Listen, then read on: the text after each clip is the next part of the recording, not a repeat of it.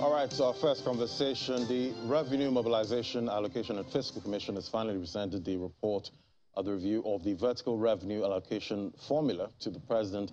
New formula proposes 45.17% for the federal government, 29.79% for states, 21.04% for local governments. For analysis, we have Paul Alaje, senior economist, SPM professionals, join us on the program. Good morning. Good to have you. Yeah, good morning, and thank you so much for having me. This proposed formula, we're seeing 45% there for the federal government. What are your thoughts on these? Well, I think it's an improvement from where we're coming from.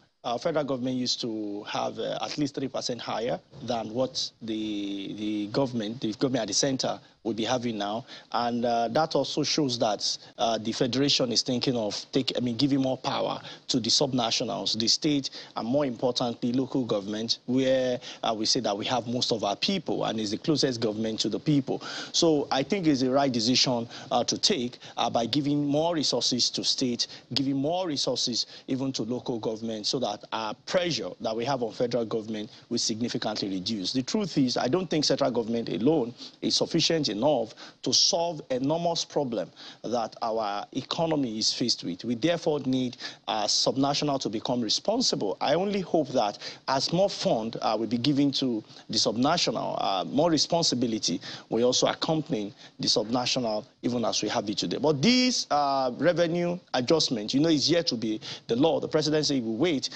to see what the constitutional review we look like. Ordinarily, you should have taken it to the National Assembly and see if we can make some amends. But he said he will wait for National Assembly to conclude on the ongoing constitutional amendment process and see if that will then be adjusted or be accommodated in the ongoing exercise. I'm also very hopeful that we'll give more power to the subnational and see significant improvement in that regards. Quite interesting. But will it be fair for the federal government to shed about 33.3%, as proposed by the new formula? Well, I think it's also going to have negative impact on federal government, and whether it is fair or not is another conversation entirely. The truth is that the federation needs to come together. The pots that we are currently spending from is getting smaller and smaller by the day. We need to cook more to prepare more soup. So loss of 1%, loss of 0.1% will impact any institution. But we are saying that we are currently faced with security challenges. We are currently faced with infrastructural challenges. We are faced with power concerns. We are faced with unemployment concerns. And if you go to the states, apart from Lagos and 4 other states with the FCT, and most places people believe the only thing they live on is civil service. You hear them, it is Nigeria we coin a word for a whole state, civil service state. So we need to see how states can encourage private sector to thrive, not just federal government. And you can look at what our foreign direct investment is saying. In the last report last year, more than 20 states did not attract one major investment from abroad to the state. How will people get new jobs? And we have in all these states higher institutions of learning, colleges of education, polytechnics, universities, and so on and so forth. So we're bringing out so-called graduates from these institutions, but we are not preparing for where they will work. But there is always the devil's workshop that is willing to employ people who are idle and maybe indolent or not part-time. That is why we need to give, it's a concern to federal government, no doubt, but this is a necessary pain so that we can improve the subnational for them to grow. But it may be no pain at all. If we can improve what we earn, if we improve what we generate, then we can say that yes, even though it has reduced to some extent, but the impact will not be as tremendous as we may be imagining. Yeah, but talking about improving revenue at this point, there's been this debate, saying, oh, it's a revenue problem. Some are saying, no, it's a spending problem. What do you think? Well, I think we have both problems. Revenue problem is real. President Buhari, when he laid the budget in 2018, was speaking to the members of National Assembly that the biggest challenge today is not who will win 2019 election. That was around November, December 2018. And the president was so correct. Because look at 2019, after the election, what was the impact? What helped us to have some growth in 2019 was the election spending. spending. After the election spending, COVID came in 2020, the economy went into negative recession. 2021, we are trying to come out of it. Even till now, the impact of lockdown is still very evident on our economy because unemployment figure are still there. Poverty rate is higher. So the challenge, one key challenge we have is revenue, no doubt. But spending is another challenge. And what do we spend on? A country that spends 70% and more on consumption should not be surprised why we are having huge unemployment, huge poverty, because what drives economy is not just consumption, it is investment. So we continue to spend less and less on investment. There are states that spend as high as 80%.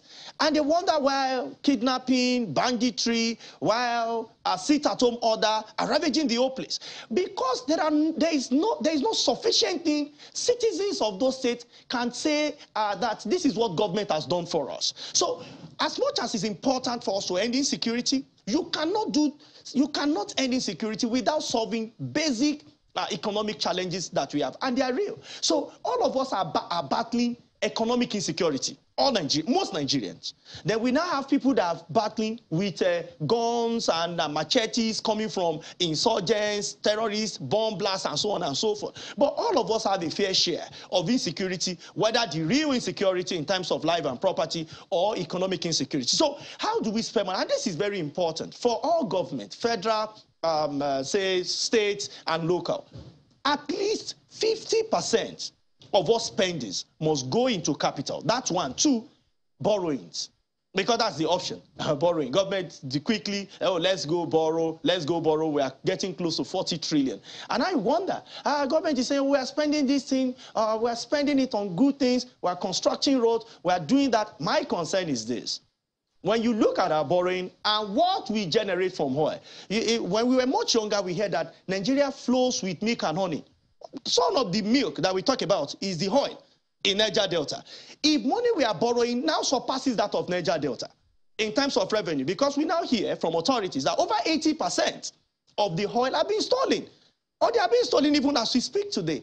Is that not a major concern? So if you continue to embark on a journey that seems not to give you a sufficient return, then should we continue to fire further, on that journey? Because to my own understanding, we continue to increase our service to GDP, debt service to revenue. It's getting worse by the day. IMF is warning us, World Bank is warning us. A number of countries that have not even warned Nigeria are now saying, hey guys, you need to be cautious, you need to take care. This is getting worse. But government is saying, this perhaps is the only option we have. My concern is that I think our government needs to become more innovative. And this is the thing you and your colleagues, we've seen your media as one of the credible ones. You need to ask this politician. Yeah, we know you have all the political strategy, but how would you do it? How would you generate revenue? How would you reduce borrowing? How would you readjust spending? If they can answer the questions to convince Nigeria, then we can know that the next round of election will not just be another set of having politicians that will dash money around, and at the end of the day, for another 4 or 8 years, we'll be suffering. That is the how. That's the $1 million question at this point. How? Anyway, we've seen, states, we've trying to find out how states can actually generate, more revenue at this point, because you see some of these states, they have resources, but yet they're still very poor. And I'm wondering, how can these states actually, generate revenue at this point? Well, my favorite book says, the labor of the fool wearied them because they don't know the way to the market. If you are a chief executive in the state, you are quote and unquote a chief economist of that state. So we have states, I was with one of the chief executives, in the state, and he said, oh, they are not generating so much in IGR. And I said, well, I've been to your state and all I've seen is wealth. Whether you are making money from this wealth is a different issue entirely. And he said, oh, it's going to take time. I said, see, everybody in your state is making calls. I said, from the time I've been picked at the airport till now, everyone I've seen have been on their phones. How much comes to your pocket, Mr. Governor? Which is a question that the executive is wondering, so how do we make money? Again, how? Our politicians, and I think it's something we should consider. When we have chief executive, when our people have chosen their leaders, whether rightly or wrongly, it doesn't matter. We need to train them on how to make money for the state, not for their personal, not for their personal pocket this time. Because if we don't, it will come back to haunt us.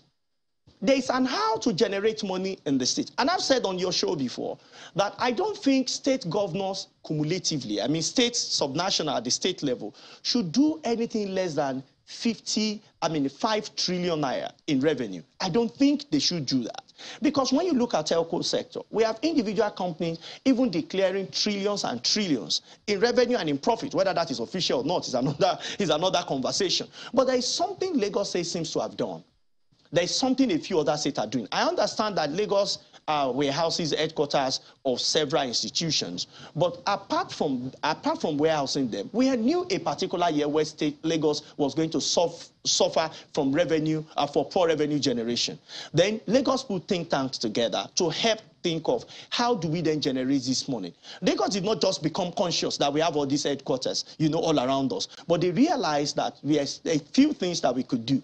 There is no place in Nigeria where what states will generate in terms of IGR should be less than what they will spend, at least on their recurrent expenditure. But that's not what we have. So a lot of revenue are there. States, governors, and maybe their commissioners, the commissioner of finance here and there, they just need to get serious to see government business as a major business in which they can encourage private sector to help them get the jobs, to pair them with investment. When you have more private sector with investment, the first thing that happens is that they are going to pay corporate income tax, which goes to federal government. They are going to be paying VAT, because when people buy from them, they charge VAT, which goes to federal, local, and state. And more importantly, they will collect taxes from the employees. And that is a lot of revenue for states in that regard. So we need to look at all of these things. Then, what about resources? Rent, grants, and all of those things are the things that goes there. When it comes to natural resource, a different conversation entirely. Because I feel like their hands are tied, when it comes to that. I really don't think so. Their hands might appear tied, but what is the effort that has been made? Even the states that shares the same political party, with the government at the center, they also suffer. We see them in the north, we see them in the west, we see them in the east, we see them even in the south, all over Nigeria. It is because those at the ends of affairs must not see Abuja money as go-to money. They must understand that what will help them is not the resources that is underneath their foot, but the resources that is in their brains. So when the person at the ends of affairs does not value what is the content of the brain of individual in the state, then the next thing they can look, rather than looking up to the brain and looking up above, they will be looking under their foot. And under their foot has lagged. Before you start extracting, is subject to banditry. We've seen what happened in Zamfara State, for instance. And we have seen what is happening in a few other states, but I will not mention them, where even monarchs are involved directly in illegally extracting natural resources from our country. So it's a big concern, and I hope that authorities will do the right thing in no time. Right, and obviously with the war in Ukraine, we've seen fears now for a global food crisis actually looming, and this is coming at a time where most African countries are actually already feeling the pinch of all of this with rising energy costs. What for you is the realistic way, right now for the government to tackle this major issue globally with geopolitical tension? Well, for me, I believe Nigeria has competitive cost advantage over a lot of countries in some items, which includes wheat.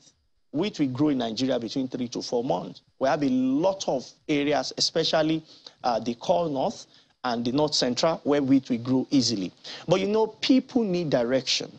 People need coordination. We cannot allow just individual farmers that we don't have numbers, we don't have data to go just grow wheat or other agro outputs or produce that we need as a country. And I have recommended to government, see, if you can guarantee security, every year, every time, we have more than 250,000 coppers. Where are they? What are they doing? We also have research institutes and so on and so forth, professors, doctors, and lecturers, and technical people, even at Agric Research Institute here and there, all over the country.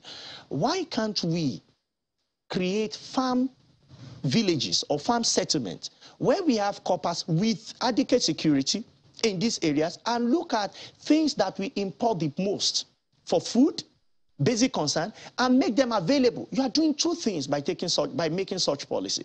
Private sector will now be guaranteed of input to their machines. That will grow investment in the country. Foreign direct investment will come, local direct investment will grow. Then unemployment figure at 33.1%, according to of the labor force, by the way, according to the National Bureau of Statistics, will reduce significantly. See, for every country that have the highest population in a region or in a continent, what comes first is factory. Government must do our part, and what is the part? Make power available, improve other infrastructure. But factory will come first when all of these things has been done. So much to unpack there, and obviously we're at a point where revenue is quite needed, but also spending, you know, at this point. Thank you so much, Mr. Alaje. Thank you so much. Senior economist, SPM professionals, always great having your insight on the program.